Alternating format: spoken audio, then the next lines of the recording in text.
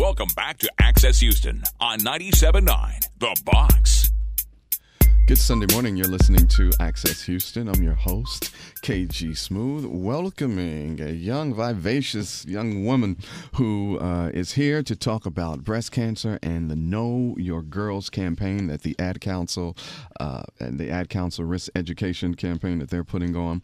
Ladies and gentlemen, the lovely Pearl Burton is in the studio. How are you? I'm doing great. Good morning. Good morning. It's so good to see you. So you have a very interesting story here. Worked for Continental Airlines. I did. And your family had no history of breast cancer, and yet you found out that you had, I cannot pronounce this, stage 2 of ductal carcinoma in situ. Ductal carcinoma in situ. Mm-hmm.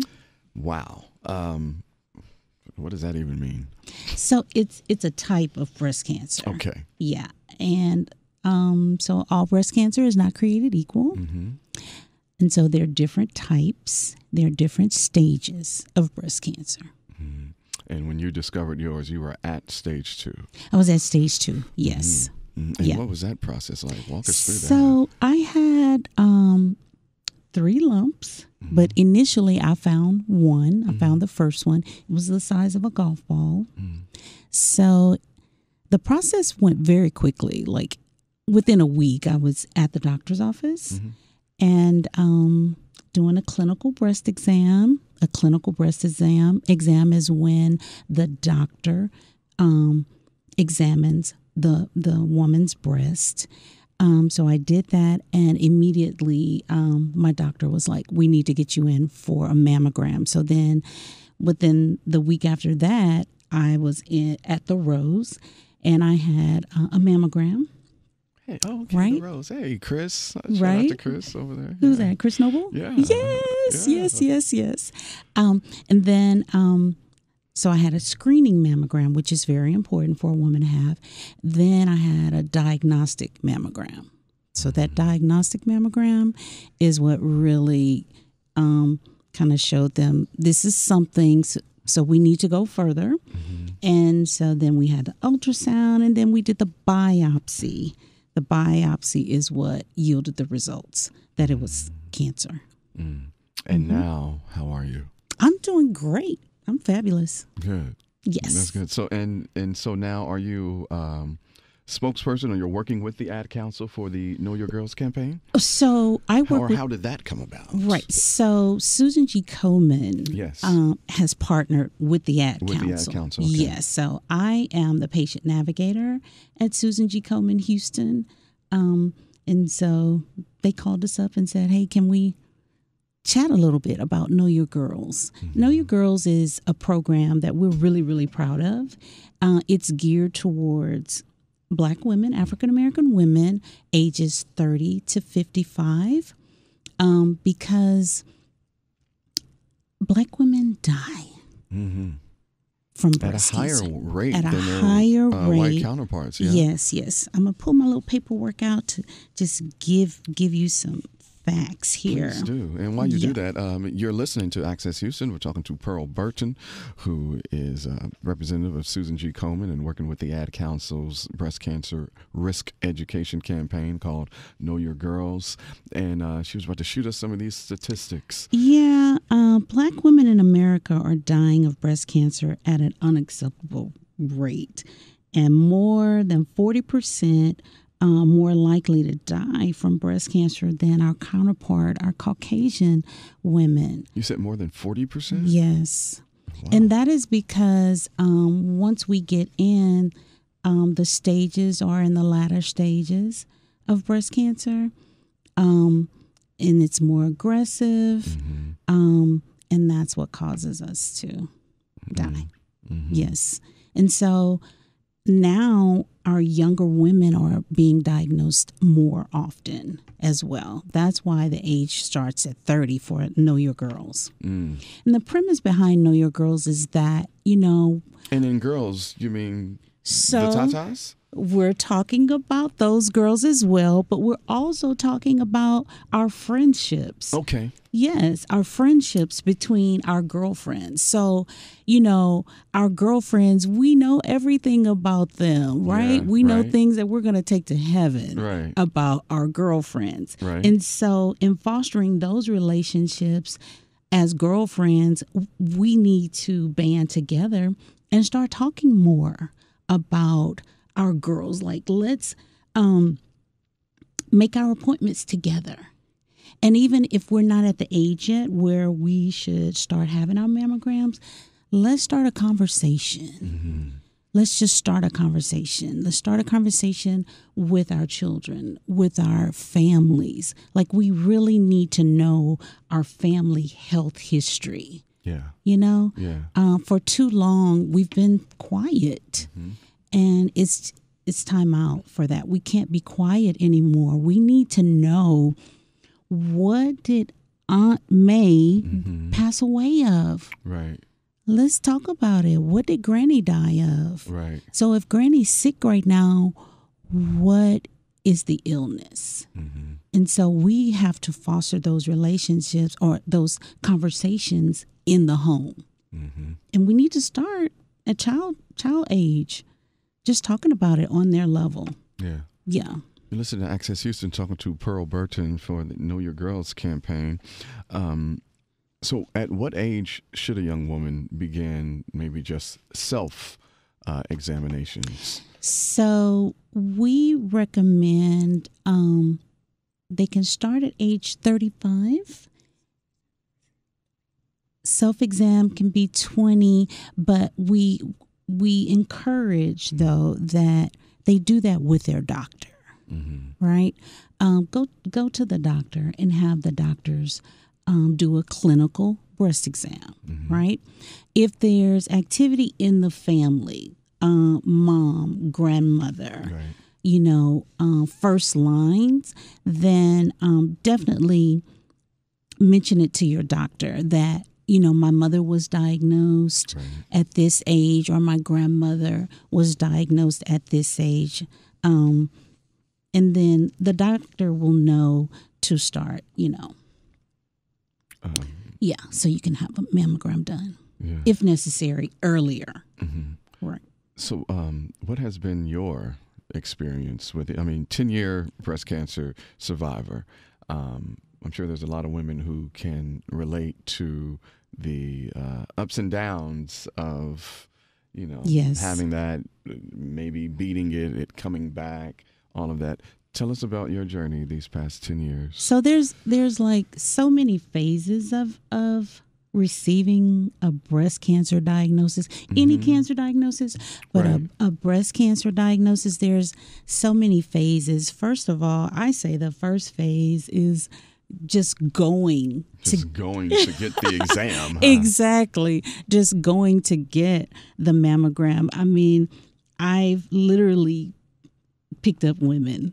I've told them, I will take you. I'll go in there with you if you need me to. And I've done that. For me, I wasn't afraid. I had actually had a mammogram 6 months prior to my diagnosis. Nothing showed up. And they didn't catch it. Nothing showed up. And that is why a woman really needs to be in tune with her body. Yeah.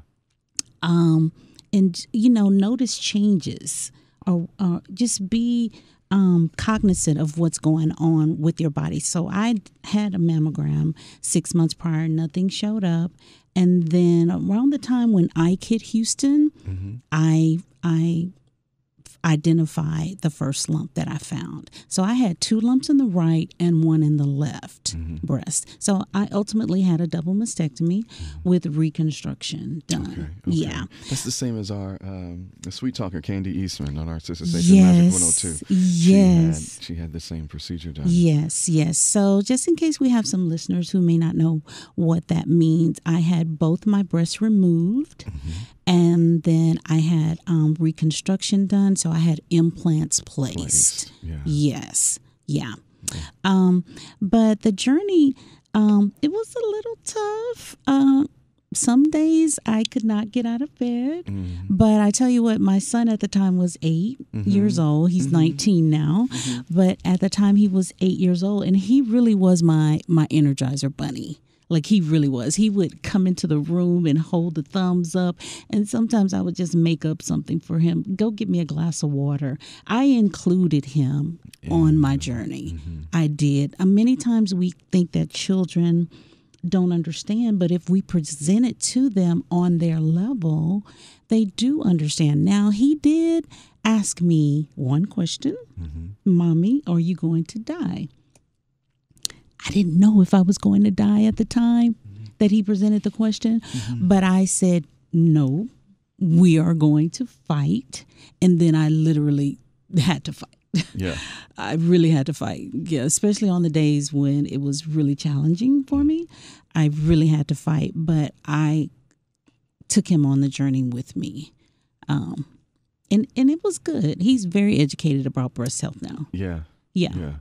I'm sure. He is. You're listening to Access Houston, talking to Pearl Burton from the Know Your Girls campaign. For those who are interested in finding more out about the campaign and how it, directly affects Black women, where should they go? They can go to Komen.org. Okay. We have a lot of great information there for them, for the Know Your Girls campaign. We're also on all social media outlets. So we're on Facebook, we're on Twitter, and we're on Instagram as well, right? And the information is there. We really are really trying to push this campaign because it's so important. It really is important for our younger women to be in tune with their bodies and to gather their friends together and just start talking about it. We don't want to come from a place of fear. This is about knowledge. Yeah. It's about knowledge and just taking care of yourself. Yeah. Just like I had my mammogram done, when I found out that I was diagnosed, I was in shock, but I had done the right things. Right. Yeah. So we don't want people to be afraid. We want them to be empowered. Indeed. Yes. So log on to Komen.org to get more information, or you can log on to knowyourgirls.org and to understand breast cancer, the risk factors, learn how you can spot changes in your own breast, ladies, and it also prepares Black women to have the conversation with your doctor and family and whatnot. So that is knowyourgirls.org or Komen.org. I know that the good folks over there at Susan G. Komen, they switched the times during the walk because it's normally in the fall, during Breast Cancer Awareness Month, and then we have moved it due to Harvey. I think they moved it to like the I don't know if it was like early winter or late winter or early spring. Correct. So when is it? When is the walk? Yes. Again? So thanks for bringing that up. So it's in October. Okay. So we're back. Yeah. So we're back Harvey. in October. It's October 5th. Okay. Yes, this year. And we welcome everyone to come out. Registration is already open. It's already open, okay. So you can register early. Please register early. Form a team. Yeah. Form a team. Join a team. If you want to come out and run, come. Bring your kids, your strollers. It really is like a family event. I mean, it's one of my favorite walks of the year here in Houston. Yes. Susan G. Komen. Yes. Also, the March of Dimes. That's another one of my favorites. Yeah. But the fun that we have at this Susan G. Komen Race for the Cure walk is it's immense. It's so much fun. All of that pink everywhere. People in that pink tutus, exactly. just walking around, yes, talking, loving each other, yes. getting the information out there, dancing to music. It's really a festival. It is. You don't even realize that, you're walking this. Yeah, it's a blast. These 3 miles. So, register now. Registration is open, and then we're back in October. So you all will come back when it comes time closer for the walk. Yes? Absolutely. Good. Whenever you want us to, we're here. Well, indeed. Well, thank you so much for coming on. Log on to Komen.org or knowyourgirls.org and get all of the information. Pearl Burton, Programs and Partnership Coordinator for Susan G. Komen Houston. Thank you so much for coming on. Thank you for having me. Good Sunday morning. You're listening to Access Houston. I'm your host, KG Smooth. Welcoming back. It's been a while. I don't know, maybe about a year or so since she's been on the program. Please excuse my mouth and tongue not working together well this morning. She is the founder of the Chatman Women's Foundation. Please welcome Shantera Chatman back to the program. Hi, thank you for having me. Thank you for being here. How have things been since the last time we spoke? Oh, things have been great. Since we last spoke, we've been able to, help women in the city more. I think I talked to you right before our 10-year anniversary. Yes. So we've been doing this for 10 years and we're back at it again. We're doing more. Well, people keep moving here. As a matter of fact, yesterday when I was on 610 and looking at the traffic coming the other way, and me and Keisha Nicole, we were riding together, and she was like, look at this traffic. It's ridiculous. I'm like, yeah, that's how I know more and more people are steadily moving here. They're coming here. And like, I think we should keep stop. meeting people that are moving here from L.A., from Chicago, from Milwaukee, from Atlanta. Like, Houston is it now. And so, having said all of that, people may not know what it is that the Chatman Women's Foundation does. So please explain your purpose and mission of the foundation. Sure. The Chatman Women's Foundation, we exist to help ladies to grow and indulge in what we call EmpowHER. Yes. And that means that we help them to do what they want to do when they want to. And whatever she would like to do, we help to empower her to do so. And how we do that is we give scholarships and grants to women who are trying to finish school or go back to school to do better for themselves and their families. We try to help with seed money for ladies who are trying to build businesses. And we also help to ladies who are trying to get out of shelter. So those ladies who are in transition, we're trying to help them to take that step forward out of a shelter into a new life for their families. Indeed. We host events to raise money to give out scholarships. Yes. And you've got a good one that is coming up on the 27th. That's Saturday, July 27th, a shopping event. Yes. So how is this going to work? So we're partnering with Joie in the River Oaks District. Okay. And they are going to allow from 7 to 9 p.m. on Saturday, July 27th, anyone that comes in and shops a portion of their bill, whatever they pay for their clothes, a portion, 20% will go to the Chatman Women's Foundation. Oh, nice. So we are, trying to get as many people out to shop during those 2 hours at Joie, because the more people shop, the more funds will be donated to the Chatman Women's Foundation. And you're having it at Joie. Yes. Is that French? Yes, it is. But est-ce que vous parlez le français? I do madame? not, no. Oh, okay. Est-ce que vous comprenez le français? Sure, whatever you just said there. So I just got to show off a little bit because I'm learning French and See, Spanish that at the sounds same good. time. That sounds good. Oh, yes. But yeah, so they have clothes, they have shoes, they have candles and little trinkets. So it's one of those places where you can find things to, if you wanted to just come out and just see what's there. They have a few things that are not just clothing. So not just for the ladies too. Men can come and buy gifts. Okay. All yes. right. Ooh, well, And if you like candles, shopping there are is my some thing. guys that I like some candles. Oh, no, yeah. I like a nice candle. Mm-hmm. I try to keep a nice candle every season. You're listening to Access Houston, talking to Shantera Chatman from the Chatman Women's Foundation. They're having their shopping event on a Saturday, July 27th.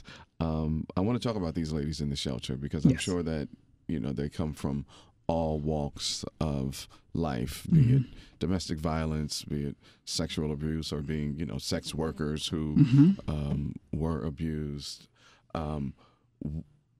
What is the pulse in the mental space of these ladies when they are coming out?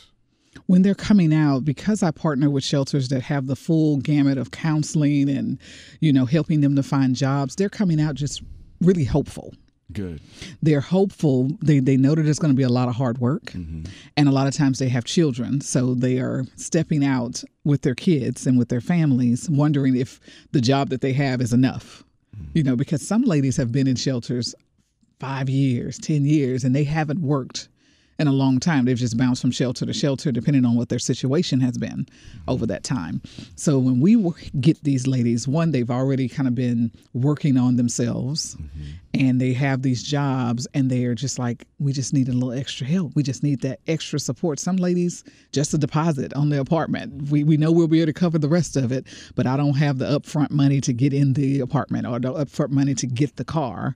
So me and my baby are not walking to the bus stop every day. Yeah. And there are some ladies that have the apartment and have the car and have no furniture. They're sleeping on floors. So we just try to meet them where they are and help them. That's okay, though. There's trust the process, ladies. Trust the process. How does it make you feel? Well, you've been doing this for 10 plus years now, and so I'm sure the fulfillment that you get in your heart. I know Well, I know that there's a place in heaven for you, but I hope so. The gift of giving, and it's always better to give to receive. So, what is that like for you? I always, we hear that always better to give than receive, and too much is given, much is required. Absolutely. And so I think that the one thing I've always been given is love and support from my family. We may not have all of the dollars. We may not have had everything, financially taken care of or materially, but I've always had that support. And that's the one thing I feel like I can always give.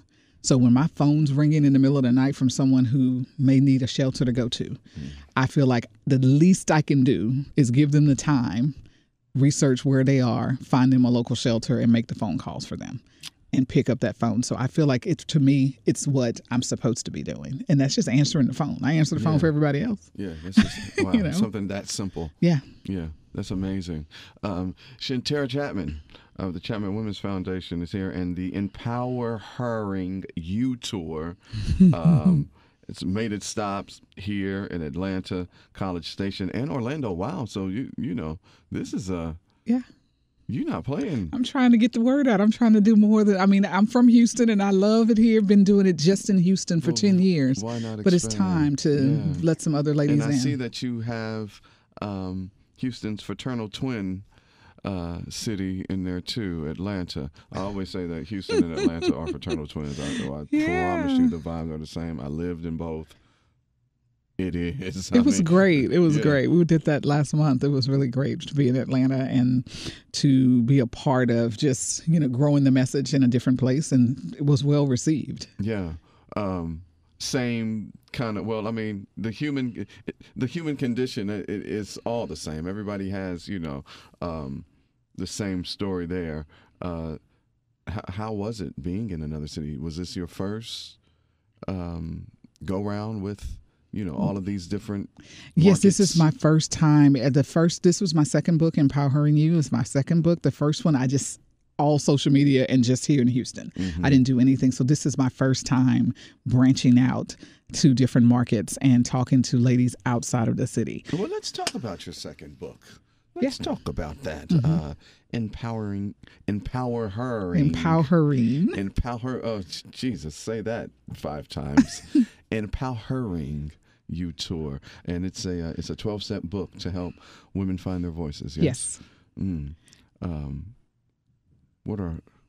What's one important step that you can share on the program that women should find their voices? One important tip is understanding your boundaries and setting them. I tend to talk a lot about boundaries being kind of like your house. There are some things you don't want in your home. Right. There are some people you don't want in your home. Right. There's some places that you don't want people to go in your home. Right. Yeah, exactly. Nene leaks in her closet. Right. Hey, it is what it is, right? And so setting your boundaries, even with your friends and with your family, is important because that helps you to really define who you are. You're creating that definition of who you are, what you will and will not accept, and being okay with saying no to those people once they try to cross those lines. And so to me, I feel like that's a huge step in understanding, redefining, or owning your voice. It's owning who you are and what you will and will not accept. That's amazing. So the book just came out this year in February. And what was it like writing this book? This one, honestly, was so much easier than the first one. I'm sure. Because it was, what is it that I want to say? And I was just answering a question. I always get the question, what do I feel is the most important aspect of women's empowerment? Mm-hmm. And to me, it's your voice. That's the one thing that leaves in the midst of chaos. That's the one thing that if you're in an abusive situation, you no longer are talking to that person, or you're not telling your friends and family, you draw into yourself.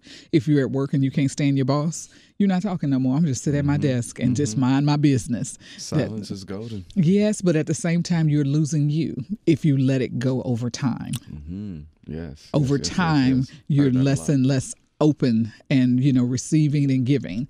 And so that's really what I was trying to get from this book, is for people to understand. One, it's simple, but it's complicated. Yeah. Who are some of your inspirations growing up? Like, the way that you are, who did you see, or who was it that, put that spark in you to make you be where you are right now and to help women the way that you do? Honestly, growing up with a single mother. And so I just watched. I'm an observer. And so my mom and my aunts in a family of, 7, they had 7 siblings. So I'm watching all of them, and I'm watching most of the men kind of do their thing, but I'm watching the women struggle.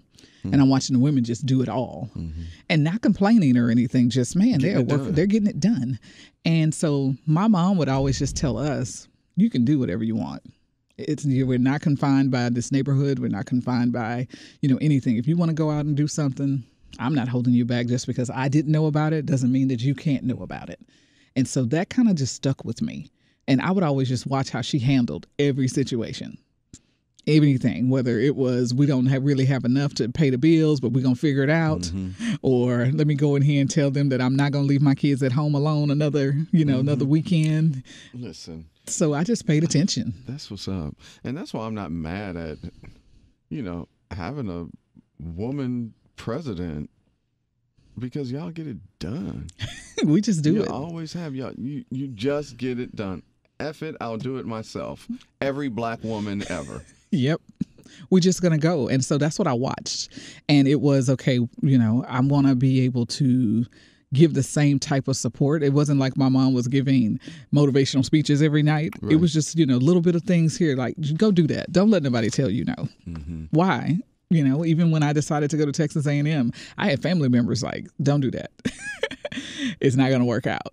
You're going to be back after the first semester. And my mom was like, why did you say that? No, she's going to go and do it, and she's going to do well. I know that's right. And I was like, I'm out of here. Bye. I'll be back. Y'all will see. You'll see. Mama raised the real one. Yeah. Shantera Chatman from the Chatman Women's Foundation. The shopping event is happening on Saturday, July 27th. At how do you pronounce the place again? Joie. I didn't have it in front of me. At Joie, 7 p.m. on Saturday. Come through. It will benefit these ladies who are transitioning out, doing amazing things, and now have expanded on to 3 other markets. That's amazing, Shantera. Thank you. So, Thank you. Nothing but, love and all of the good stuff your way. You have an open invitation to the program whenever. So of course, come back to talk about the breakfast, the Power Play breakfast that is going to be happening. So hopefully I'll see you in a couple of weeks. Yeah, that'd be great. Talk about that. Oh, yeah. I'd love to. All right, let's do it. Shantera Chatman of the Chatman Women's Foundation. Thank you so much. Thank you. And thank you for listening to Access Houston. Into Access Houston.